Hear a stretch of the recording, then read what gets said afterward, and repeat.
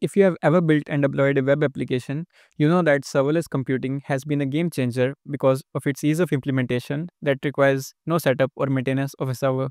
But guess what? It just got even better. Vercel just launched Fluid Compute. Let's break down what it is, why it matters, and how it improves upon traditional serverless computing. Let's dive in.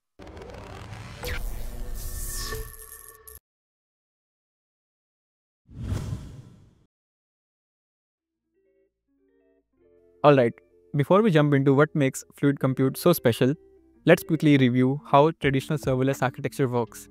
Here's a diagram of a typical serverless function execution process.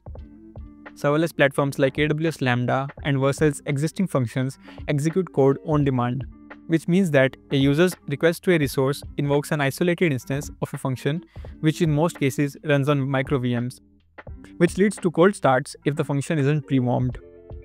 Their scaling is tied to function calls. Each request spins up a function instance in the micro VM. This model works well but has downsides. First of all, cold starts slow down things.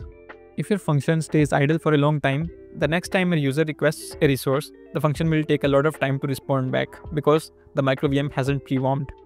Because of this, a lot of resource underutilization occurs because the function just sits idle. Also, their scaling can lead to major inefficiencies and high bills. So, while serverless is great, it's not perfect. Enter Fluid Compute. So, what exactly is Fluid Compute? In simple terms, it's a new model for running serverless functions that optimizes for concurrency, stability, and cost. Here's what it provides. Instead of one-to-one request to instance model, multiple requests can share the same function instance, which means less idle time and thus lower costs. They have implemented something called cold start protection, where they provide pre-warmed instances. That means fewer cold starts, which keeps things snappy. Next comes optimized scaling. Instead of spinning up new instances per request, Fluid Compute scales functions dynamically before instances can do that. With extensions to the function lifecycle, the new wait until call lets functions run background tasks after responding to the client. So the responses to a user's request can be much faster while the background tasks keep working on the side. Fluid also comes with multi-region execution. It automatically routes requests to the nearest region for the user, which provides blazing fast performance. On top of all, it provides native Node.js and Python support, which means no restriction on native modules or standard libraries. All these mentioned changes result in up to 85% cost savings and significantly better performance for high concurrency workloads. Pretty cool, right? Okay, no matter what kind of backend architecture you're working with, whether it's traditional servers, serverless functions, or the new Fluid Compute, databases are always a core part of the equation. And that means SQL is an essential skill for every developer.